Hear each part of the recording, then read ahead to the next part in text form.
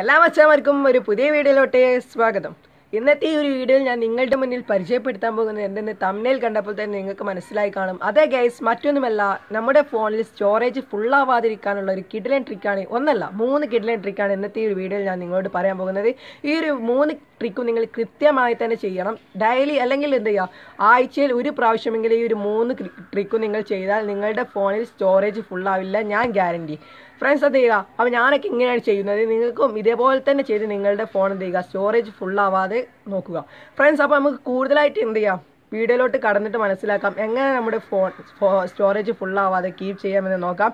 അപ്പോൾ നമുക്ക് വീഡിയോയിലോട്ട് പോകാം. അതിന് മുന്നോട്ട് ഒരു കാര്യം, പുതുതായിട്ട് ആരെങ്കിലാണ് ചാനലിലത്തെ വീഡിയോ കാണുന്നുണ്ടെങ്കിൽ ചാനലിൻ്റെ തൊട്ട് കാണുന്ന ചുവന്ന നിറത്തിലുള്ള സബ്സ്ക്രൈബ് ബട്ടൺ പ്രസ് ചെയ്യുക. ഒപ്പം തൊട്ടടുത്ത് കാണുന്ന ബെല്ലൈക്കൺ ഓളൊന്ന് വിഷയിലോട്ട് മാറ്റുക. എങ്കിലും ഈ ചാനലിൽ വരുന്ന പുതുപുത്തൻ വീഡിയോകൾ നിങ്ങൾക്ക് നോട്ടിഫിക്കേഷൻ ലഭിക്കൂ. അപ്പോൾ നമുക്ക് വീഡിയോയിലോട്ട് പോകാം ഫ്രണ്ട്സ്. അപ്പോൾ നമ്മുടെ ആദ്യത്തെ ടിപ്പ് എന്ന് പറഞ്ഞാൽ ഈസി ആയിട്ടുള്ളൊരു ട്രിക്കാണ്. ഇത് നിങ്ങൾക്ക് പലർക്കും അറിയാത്തൊരു കാര്യമാണ്, എന്തെങ്കിലും ചിലർക്ക് മാത്രം അറിയാം. ക്യാച്ച് ഡാറ്റ എങ്ങനെ ഡിലീറ്റ് ചെയ്യാം എന്നാണ് ഈ ഒരു ഫസ്റ്റ് ട്രിക്ക് പറയാൻ പോകുന്നത്. നമ്മുടെ ഫോണിൽ അൺനെസസറി ആയിട്ട് ഒരുപാട് ക്യാച്ച് ഡാറ്റകൾ ഉണ്ടാകും. അതെങ്ങനെ ഡിലീറ്റ് ചെയ്യാമെന്നാണ് ആദ്യത്തെ ട്രിക്ക് പറയാൻ പോകുന്നത്. അതിനായി നിങ്ങൾ എന്ത് ചെയ്യുക, ഫോണിലെ സ്റ്റോറേജ് പോയി സെറ്റിങ്സ് ഓപ്പൺ ചെയ്താൽ നിങ്ങൾക്ക് ഇവിടെ ക്യാച്ച് ഡാറ്റ ഡയറക്റ്റായി ഡിലീറ്റ് ചെയ്യാവുന്നതാണ്. എന്നാൽ നിങ്ങൾക്ക് ചില ഫോണുകളിൽ ഇങ്ങനെ ഡിലീറ്റ് ആക്കാനുള്ള ഓപ്ഷനുകൾ ഉണ്ടാവില്ല. അങ്ങനെയുള്ളവർ എങ്ങനെ ഡിലീറ്റ് ആക്കണം എന്നാണ് പറയാൻ പോകുന്നത്. അല്ലാത്തവർക്ക് ഇങ്ങനെ ഡയറക്റ്റ്ലി ഡിലീറ്റ് ആക്കാൻ സാധിക്കും. എനിക്കിവിടെ 594ഓളം MB ക്യാച്ച് ഡാറ്റയുണ്ട്. അതെനിക്ക് വേണമെങ്കിൽ ഡയറക്റ്റ്ലി അങ്ങനെ ഡിലീറ്റ് ചെയ്യാം. അല്ലാതെ മറ്റുള്ള ഫോണുകൾക്കും വേണ്ടിയാണ് ഈ ഒരു വീഡിയോ ചെയ്യുന്നത്. അതുകൊണ്ട് തന്നെ ഞാൻ പറയുന്നു, നിങ്ങൾ എന്ത് ചെയ്യുക, ഒരു ക്യാച്ച് ഡാറ്റ ഡയറക്റ്റ്ലി നിങ്ങളുടെ ഫോണിൽ ഡിലീറ്റ് ആക്കാനില്ലെങ്കിൽ നിങ്ങൾ ആൻഡ്രോയിഡിൽ എന്ത് ചെയ്യുക, ഡാറ്റ എന്ന് പറയുന്ന ഓപ്ഷനിൽ വരിക. എന്നിട്ട് നിങ്ങൾ സ്ഥിരമായി യൂസ് ചെയ്യുന്ന ആപ്ലിക്കേഷൻ ശ്രദ്ധിച്ച് മനസ്സിലാക്കണം. നിങ്ങൾ സ്ഥിരമായി യൂസ് ചെയ്യുന്ന ആപ്ലിക്കേഷൻ എക്സെൻഡർ, വാട്സപ്പ്, ഇൻസ്റ്റാഗ്രാം, അങ്ങനത്തെ ഓരോ കാര്യങ്ങളുണ്ടാവും. ആ ഓരോ ആപ്ലിക്കേഷൻ്റെ ക്യാച്ച് ഡാറ്റ എന്ത് ചെയ്യുക, ക്യാച്ച് ഡാറ്റ മാത്രം എന്ത് ചെയ്യുക, ഡിലീറ്റ് ആക്കുക. പിന്നെ യൂട്യൂബിൽ നിന്ന് ഡിലീറ്റ് ആകുമ്പോൾ ശ്രദ്ധിക്കണം. അതിന് ക്യാച്ച് എന്ന് പറയുന്നത് തൊട്ടടി ഫയൽ എന്ന് പറയുന്ന ഓപ്ഷൻ ഉണ്ട്.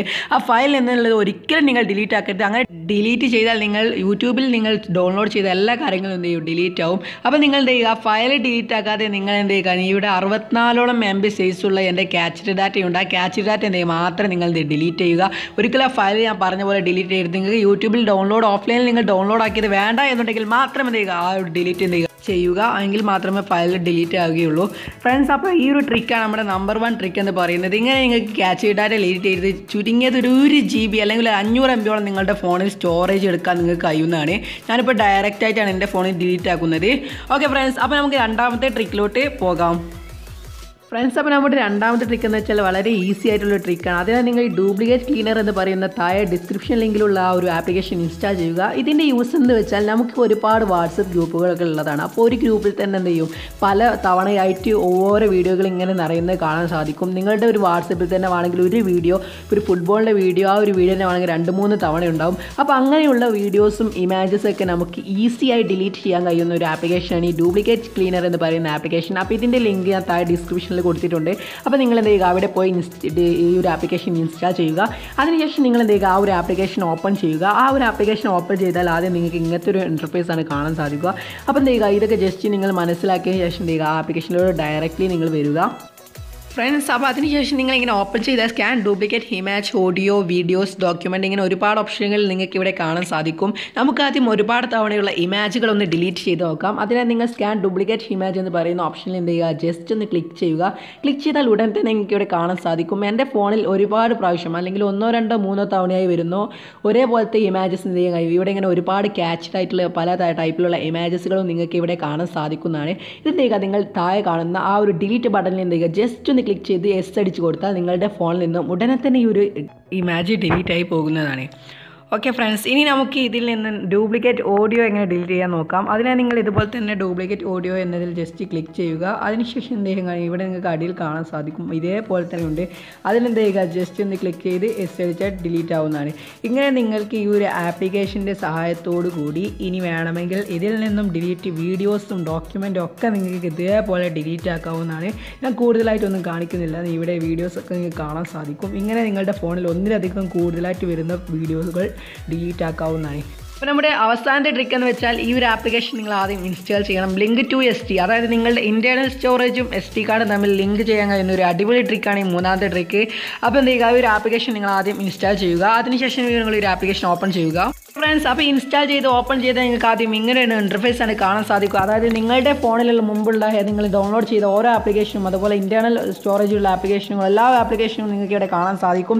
ഫ്രണ്ട്സ്, അപ്പോൾ ഇനി പറയാൻ പോകുന്നത് നിങ്ങൾ ശ്രദ്ധിച്ച് കേൾക്കണം. എക്സാൻഡർ MS പ്ലെയർ എന്നീ നിങ്ങൾ തുടങ്ങി പുറത്തിൽ നിന്ന് കയറ്റി നിങ്ങളുടെ അതായത് നിങ്ങൾ എക്സ്റ്റേണലായിട്ട് ഡൗൺലോഡ് ചെയ്ത ആപ്ലിക്കേഷനുകളൊക്കെ നിങ്ങൾക്ക് എന്ത് ചെയ്യാൻ കഴിയും, നിങ്ങളുടെ SD കാർഡിലോട്ട് മൂവ് ചെയ്യാൻ കഴിയും. അതായത് ഇപ്പോൾ ഈ ഒരു ആപ്ലിക്കേഷൻ നിങ്ങളുടെ ഇൻറ്റേർണൽ സ്റ്റോറേജിലാണ് ഈ ഒരു ആപ്ലിക്കേഷൻ ഉള്ളത്.